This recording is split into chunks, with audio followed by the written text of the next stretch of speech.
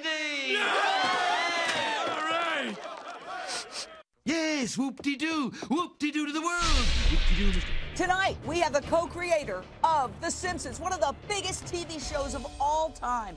With us live tonight from Japan, he's a legendary TV producer and a heroic animal rights activist, a crusader. He went to Taiji, Japan, to bear witness to the dolphin slaughter. This year's dolphin slaughter hunt reportedly ends this week. But in 6 short months, the waters of the cove have run blood red over and over again. This horror spotlighted in the Academy Award-winning documentary The Cove from Lionsgate Films. By the time they get to the lagoon, they are totally freaked out, stressed out to the max. Got it. Got it.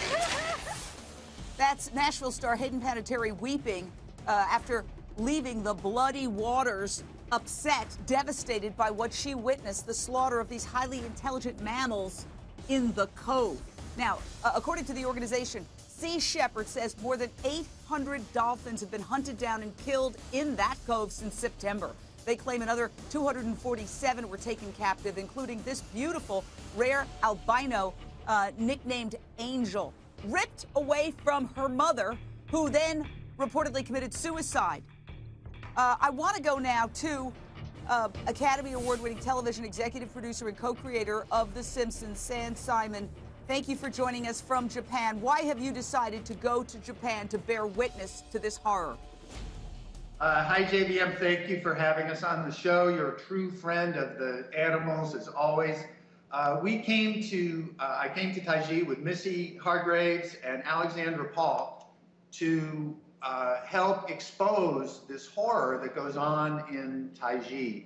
And while it's true and it's awful that they kill all these animals, the thrust and the main reason for the hunt at this point is to capture live dolphins, the youngest, unscarred females that they can find, to end up and swim with dolphin shows and other captive attractions, which are a life of slavery and total misery for these animals. What can we do to get Japan to stop this? Only a few seconds, Sam. You must boycott SeaWorld. You must boycott all swim with dolphin attractions, and that will end the slaughter at the cove. The only reason it goes on is because they can get hundreds of thousands of dollars for these animals. The industry in general uses these animals. I don't know about that particular company, but we understand your point. I want to applaud you for going there and bearing witness.